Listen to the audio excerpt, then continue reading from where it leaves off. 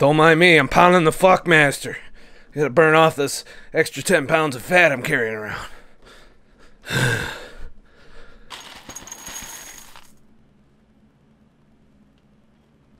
It's okay, I worked out.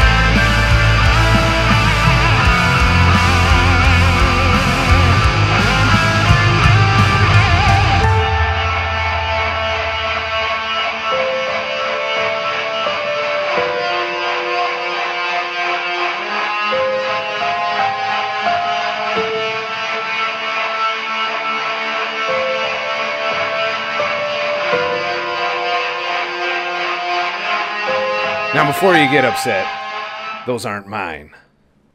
I don't eat that shit. However, I got triggered today, so I decided to make this video.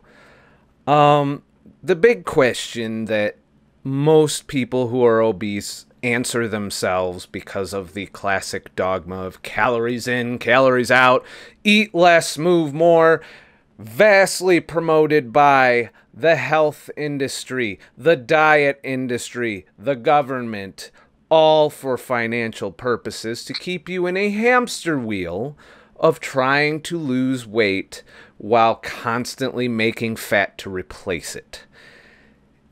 We need to put an end to that. That's not how your body works. You know, I mean, your body is an energy balance machine. And if you believe in calories in, calories out being the law of the land and there is no middle ground, your body is smarter than you are. And you're going to waste tons of time doing exercise for weight loss purposes that you'll just gain back when you're done. And you will be done. You're not going to exercise at the same level your entire life. It's impossible. There's going to be injuries. There's going to be all kinds of factors. You won't have time. Maybe you'll have other things that demand time. Maybe your fucking whole work schedule will go nuts. Maybe you'll get a job that's in the middle of nowhere with no gym. Maybe you'll have a spouse that doesn't like that you're never home because you're always in the fucking gym. You know, there's any number of things that are going to stop you from constantly exercising. So let me first explain the cycle that we've been doing for the past 40 to 50 years to treat obesity. You're like, look in the mirror one day and you say, fuck, I'm fat. And then you go and you ask your doctor or your, buddy that's thin, that's going to the gym all the time, what do I do to not be fat? And they're like, well, sign up for this gym membership for a year that you can't ever fucking get out of, ever, without paying more money. Oh, and by the way, eat less. Did it work? How's our obesity doing over the past 30 years? How are we doing? Why do we keep doing the same shit over and over again to treat this shit and watching the fucking numbers of obesity, diabetes, heart disease all climbing off the fucking scale while we go to the goddamn gym? Thinking we're being healthier and more fit. Now, before you get pissed at me about the whole gym thing, I do believe there is a role for moderate amounts of exercise in health. You can build muscle, you can build endurance, you can build strength. I do stress that you shouldn't overdo it, but there are people that love that, and for those are not the people I'm talking to. I'm talking about the obese motherfucker who hates going to the gym, who will get out of it anytime they fucking can, that because they're looking in the mirror and they're looking at their fucking prescriptions and their blood pressure and their diabetes and they're going, fuck, I gotta do something. So they force themselves to go to the gym. Those are the people I'm talking to. So if you love the gym and you love being big, buff, muscular, a big, huge motherfucker that is not immune to the other health diseases if you are, consuming the wrong types of foods, but be that as it may, eventually you're going to be an overweight version of yourself at the point that you stop the exercise. That's the fine print that they never tell you. It has been proven in study after study. You lose weight for the first 6 months. Then you plateau. That plateau can last anywhere from a year to 2 years. But then, for one reason or another, you either stop exercising or you start eating more. And that would be a hormonal issue and a metabolic issue caused by not consuming enough calories for your workout. But yet we're telling people, eat less, move more. And your body's going to be like, motherfucker. No, you may try and move more, but when you're not moving, I'm going to drop your fucking metabolism by 500 calories a day. And I'm going to keep that bitch there, even if you stop moving. And I'm going to keep it there for a year. Biggest Loser study. Look it up. You've got to get out of this gym for weight loss mentality. The majority of my weight loss, 66 to 68 pounds. I fluctuate a little bit. Very little gym and moderate amount of physical activity, as in I go hiking every once in a while. But the vast majority of my time is spent sitting on my ass working. Whether it's doing this, whether it's editing photos, whether it's driving around an Uber, that's all sedentary jobs. And I still manage to lose the weight. Do I look like a big ripped gym rat? No, I don't want to. I could if I went to the gym and I built all that muscle. But for what? So I look ripped? That's not my goal. Might be yours. That's a good reason to go to the gym. Not a good reason if you're carrying around 100 to 150 pounds of extra fucking weight. In fact, I would contend you're more likely to injure yourself before you reach your goal when you do that. Now, there are people who do that. They lose 160 fucking pounds doing it. But what those people aren't telling you is they have to keep that level of energy expenditure up, or they regain the weight. You don't get to keep it. No, you don't pound the gym 3 hours a day, lose all that weight, and keep it off. Because your body's going to be like, fuck you. And it will. It will bounce back. This is how your body works. And if you're eating this kind of shit with sugar, basically a box of sugar with some vitamins added to it, you're fucking going to regain it faster, not to mention your liver's fucked. So even if you look thin and you're eating this shit, you're still going to get sick, you're still going to increase your insulin resistance, and when you get old, you're going to pay for it. And I'm not talking 70s, 80s old, because a lot of people be like, well, I guess I could deal with that. I'm talking 50s and 60s old, 40s, 30s. It's climbing down how quickly we get the illnesses of old age. And it's because we've increased our sugar consumption and tried to stay fit but failed doing the same shit for the past 40 to 50 years, however long we've been on this workout fucking craze. We work out more than any other fucking country in the world, and we're the fattest fucking country. Do the math there. Everyone I know is jogging or going to the gym or whatever, but yet our obesity rate is a #1 on the fucking charts. Why do you think that is? Well, nobody's got fucking willpower. No. Look around the gym. You'll see the guys that live there. They're the big buff motherfuckers. And then you'll see the guys and gals that are in there trying in vain to lose weight the hard way. And they will manage some weight loss. They will plateau. And they will regain the weight.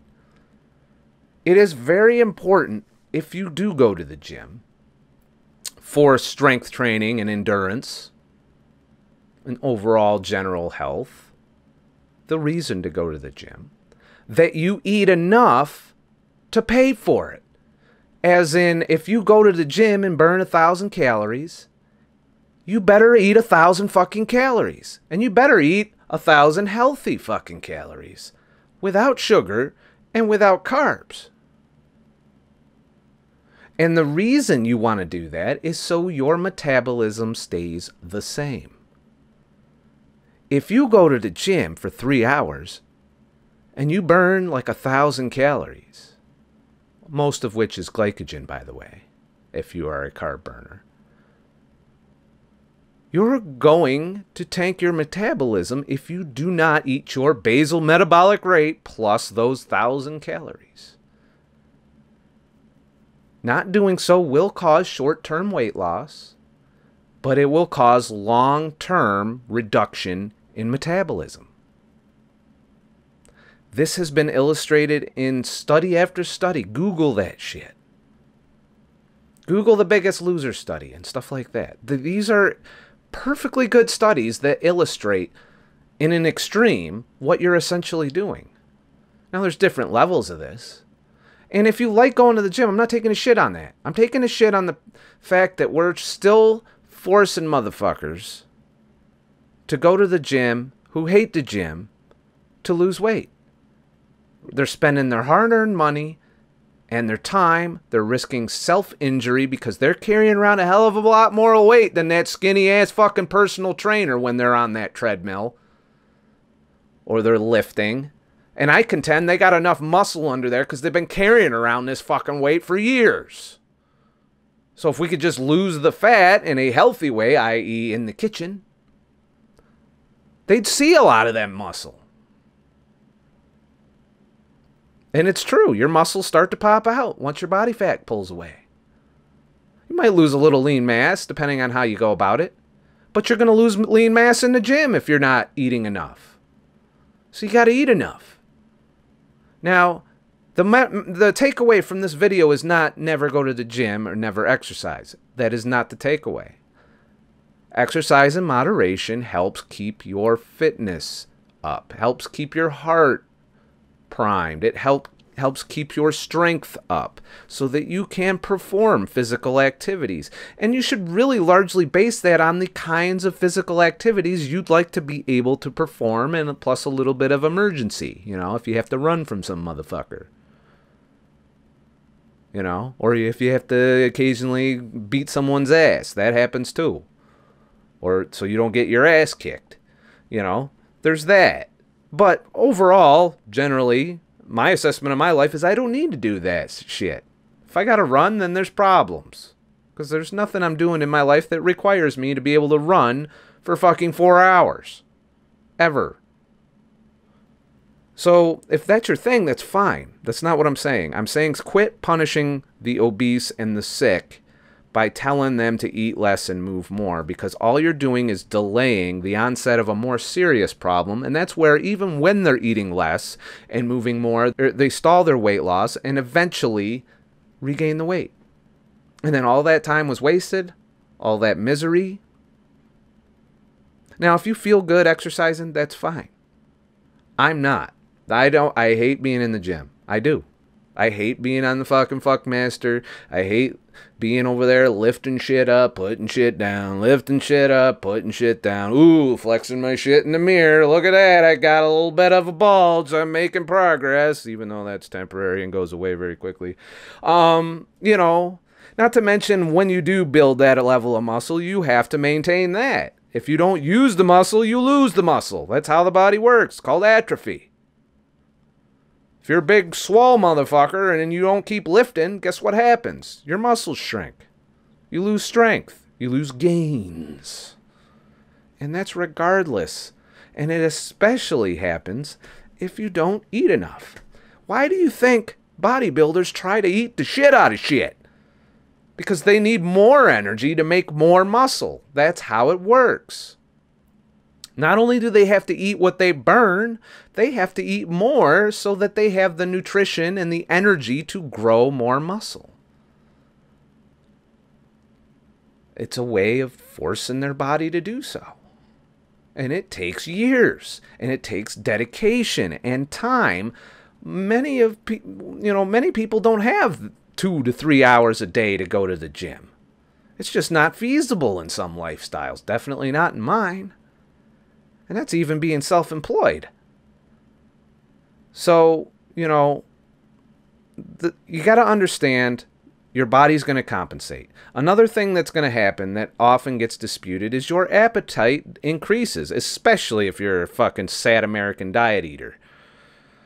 You know, if you're eating the standard American shit, you're going to be really hungry all the time. However, not while you're working out. Probably not for a couple hours after if you're standard American diet. If you're keto, you got 12 to 24 hours and then you will be hungrier than normal. It'll be slight. Might not even notice it that much. But when you eat, you won't get full as quickly. You'll be hungrier when you get hungry and you'll be eating a little bit more. And if you're not eating enough, you will run into the same metabolism crisis, where you will burn less energy. So, I got triggered. That's why I made this fucking video. I just wanted to pass this along to you. Go to the gym or work out or whatever because you want more endurance, more strength, better heart health, etc. Do not go to the gym to burn fat. That's not the place for it. You go there to build. Tear down and rebuild. You tear down in the gym, you go eat. And build back up the shit you tore down, and you build it a little stronger and a little bit more efficient than before. That is what you do in the gym. You're not there to burn that extra 10 pounds of fat. And you won't be able to. You might burn 2 extra pounds versus someone else who's doing the same eat less part. I contend, eat what you're supposed to eat, intermittent fast, and keep your carbs and sugar down, and the weight will fall off. And the lower it gets, the more gradual it will be. But after a couple years, without any significant time investment in maintenance, you can maintain your weight loss and not regain the weight. It is very simple. When you use fasting and keto alone, without going to the gym, you will maintain, you will fix your appestat, your body will take care of your body weight. Your metabolism will even ramp up if you overeat on a ketogenic diet. It will burn more. You'll be more energized. You'll want to do shit. You'll be more active. That's another part of the hormonal process. When you tank your metabolism, you're not going to feel like doing shit. You're going to need naps. You're going to not want to be active. That's part of the process. In addition to slowing your basal metabolic rate by 500 calories, you won't be motivated to get up off your ass when your metabolism's tanked. You'll have to force it, and it's fucking becomes laborious. I've been there. I've done it. I know exactly what it's like. My first 5 pounds after I quit Mountain Dew was eat less, move more. And I very quickly discovered it was dumb because I would do weeks where I just fasted because I was a truck driver. I couldn't work out all the time. And I saw just as much progress, maybe a pound slower. To me, that seemed like a shitty trade-off for the amount of time you have to spend working out. So working out as a weight loss tool, not something that you should do. And, that's my opinion based on research and personal experience with weight loss and weight regain. I made a trip into the 190s back when I was in the military. And I did so by eating less and moving more. And it came back with a vengeance and kept creeping up afterwards. The moment I stopped moving more and eating what I thought was intuitively, a couple meals a day, eating the standard American diet, but that was my failing. And can you do it on a keto? You will. There are people that do stall and gain weight on ketogenic diet because ketogenic diet is not a weight loss diet. You lose weight in the beginning because you stopped all the bad shit.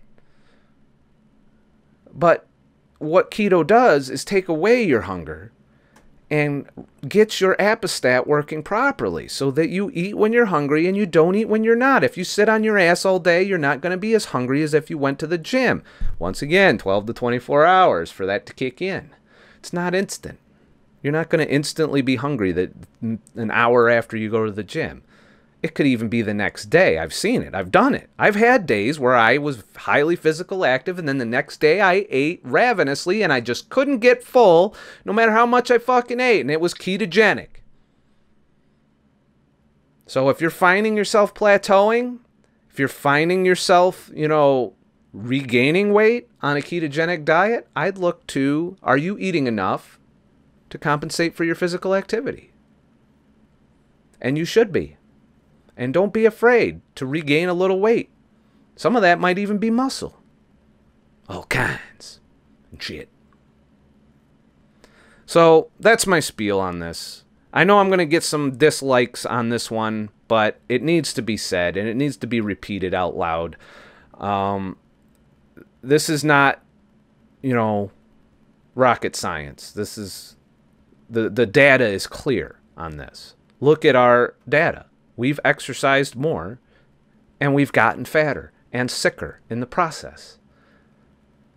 It is a recipe to enrich the gym industry, the health industry, the diet industry, the food industry. All of them are promoting eat less, move more. Coca-Cola has got a fucking campaign sponsorships and scientific studies proving that eat less, move more should work, although they fail completely. Why do you think a company would sponsor something like that? Why do you think Coca-Cola or Pepsi or any of these other food companies that would profit from you eating, more would tell you to eat less and move more? Because they know when you move more, you're going to eat more. Whether you like it or not. You'll try. Willpower works for a while, but eventually you're going to fucking cave. And that's what they're counting on. That's what they're banking on. And the health industry. If you have to keep going to the gym the rest of your life to maintain your weight loss, guess what? They make a lot of money. The food industry, there's making money because they know you're going to be hungrier. The gym industry is going to know that you're going to want to keep your weight off, so you got to keep going because they know the second you stop going, your weight starts creeping weight the fuck back where it was and then some. And then you got the pharmaceutical and health industries. What is their stake in it? Well, if you aren't sick, if your weight is down, you don't have diabetes, you don't have heart disease, you don't have all of these illnesses at an early age, you don't need prescriptions. In fact, you might rarely have to go to the doctor. It might be some infectious disease or maybe you get hit by a bus or something, but for the most part, the chronic diseases that are bankrupting our healthcare system, they would go away. But in the meantime, pharmaceutical industry and the healthcare industry would lose billions with a B. So it's not in their best interest. And of course, all of these motherfuckers are lobbying the government. Hence, not government's best interest. There is a big financial drive for you to eat less and move more, and it's complete and utter bullshit when it comes to weight loss. It's a big market and a big economy. Snap the fuck out of it. Eat the right foods.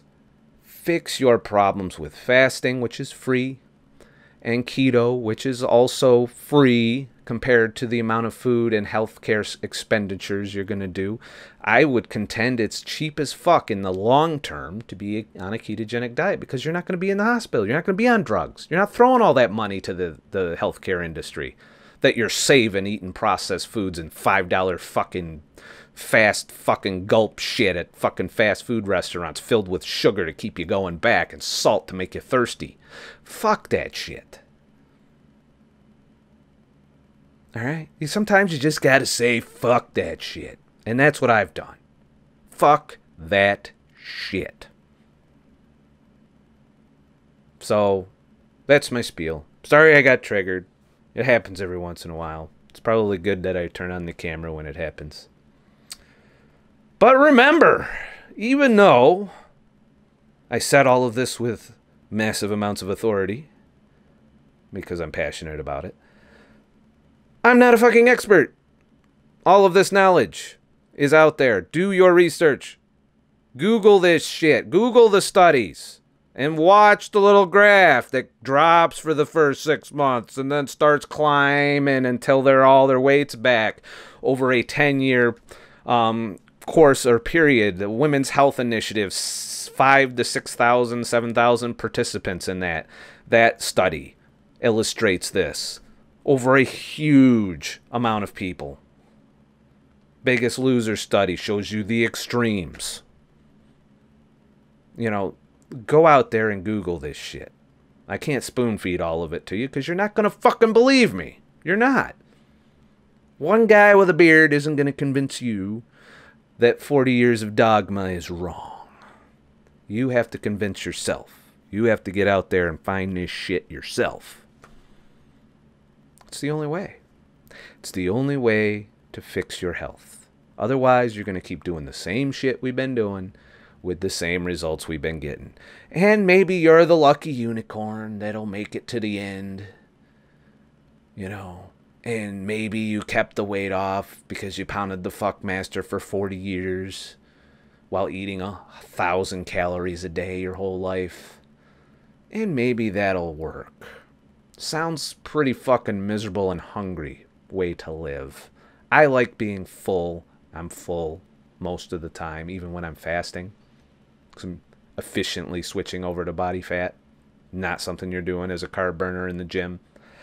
And, you know, ask anybody who's bonked, by the way, about that whole energy crisis that happens when you're not fat adapted and you're in the gym. It's okay to carry around some body fat, but we need to get the visceral fat gone. We need to be healthy instead of worrying about whether or not we're going to get our dick sucked. Besides, I'd argue getting your dick sucked has a lot to do with your personality and not as much to do with your looks. Just my opinion there. We can debate that another time. Have a nice motherfucking day. And shit. Oh, before you go, there's like a little fucking subscribe button. You should click that shit. Help grow the channel. Especially if you liked this. If you disliked this, then bye. But if you liked it, right now the like shit, there's the fucking subscribe. You should do both, really. You know, because that helps more people get the message. You know, and it helps me to be able to make more content and grow the channel. And keep doing videos that at the very least will at least trigger you if you don't like what I'm saying. It's entertaining to be triggered sometimes, I guess. Not my cup of tea, but I know there are people that like being triggered and watch videos just so they can get triggered and argue and shit. So, like and subscribe. And I'd like to thank my patrons on Patreon. It continues to grow. We're getting, you know, a little bit at a time, and we're getting towards the goal. The goal obviously being full-time, and then eventually moving on to employing motherfuckers, and then maybe making some bigger productions, and we'll get there. We'll get there. So that's the goal. Sorry, my fingers got confused. Have a nice motherfucking day. Again. And shit. And by the way, no Rice Krispies were consumed by me for years now. I borrowed that just to make this video. So if you made it all the way through, that's the Easter egg, is I don't eat fucking Rice Krispies anymore. I haven't eaten that shit since, fuck, long time. Have a nice motherfucking day. Again.